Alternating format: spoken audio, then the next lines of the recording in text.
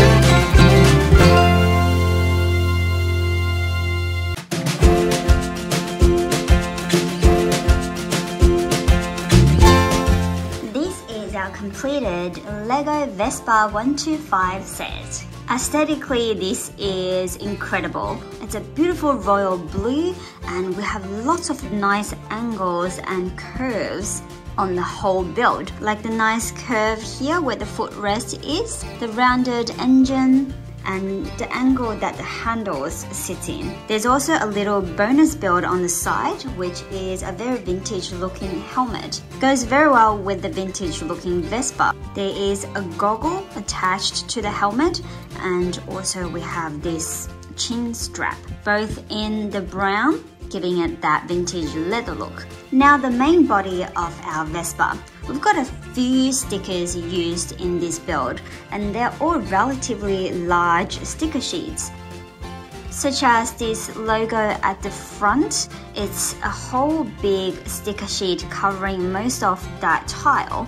I think the color of the sticker is relatively close to the royal blue brick in the background. From where I'm standing now, a bit of a distance, a 15cm distance, I can't really tell it's a sticker unless I look at it closely.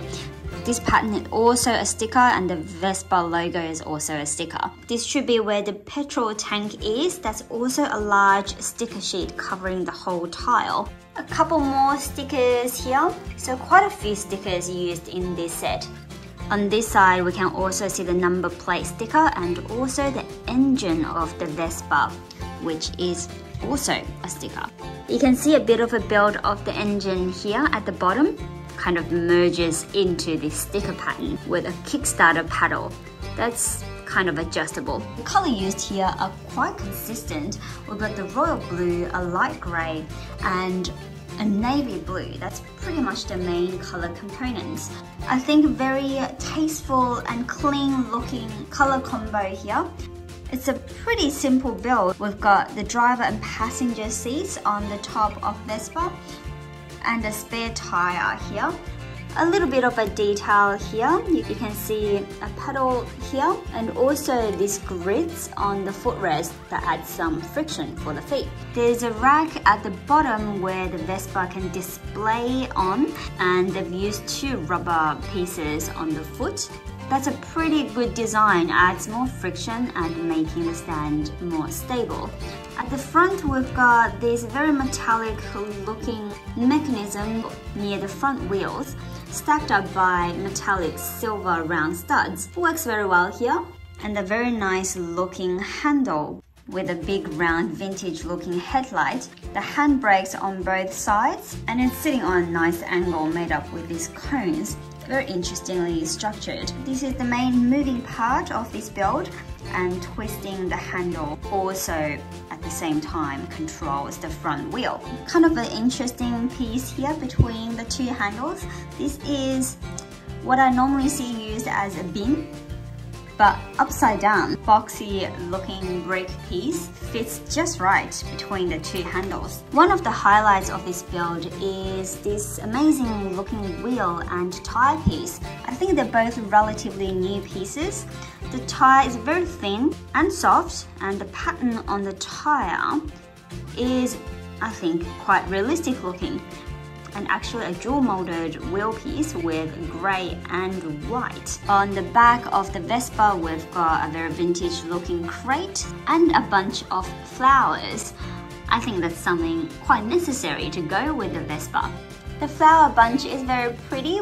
We've got a pretty little yellow flower bunch with the yellow flower pieces in the middle, and also another outer layer which looks like yellow cracked egg pieces, but works really well here. There you go, our Lego Vespa set. The building of it is actually relatively straightforward, nothing too challenging at all, but it definitely looks really good. A very nice display item, and so far definitely a lot more stable than my Loz scooter set. I think I'll be displaying it next to my vintage Lego typewriter as part of my vintage collection.